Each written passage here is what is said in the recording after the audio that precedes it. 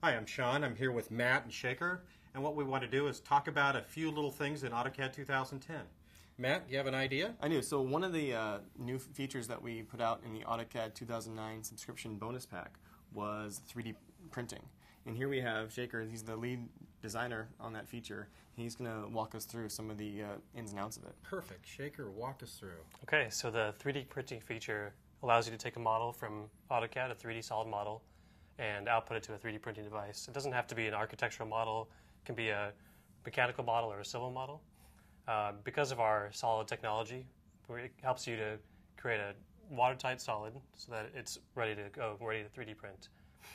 We've partnered with two service providers, Stratasys and Z-Corp, and basically we let you send the model out to them via the internet, and they'll send you back your 3D printed model. It scales them down. I mean, you're not going to print a brick per brick of the house. Exactly. So that's you create a small model. You've got a small mechanical model there. Right.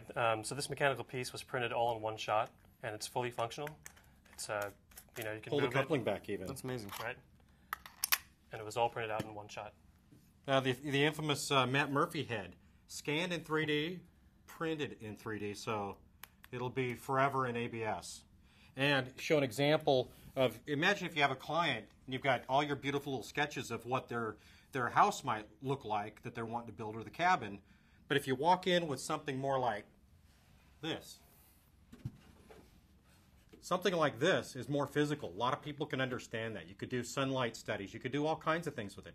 Heck, you could make it a Barbie house.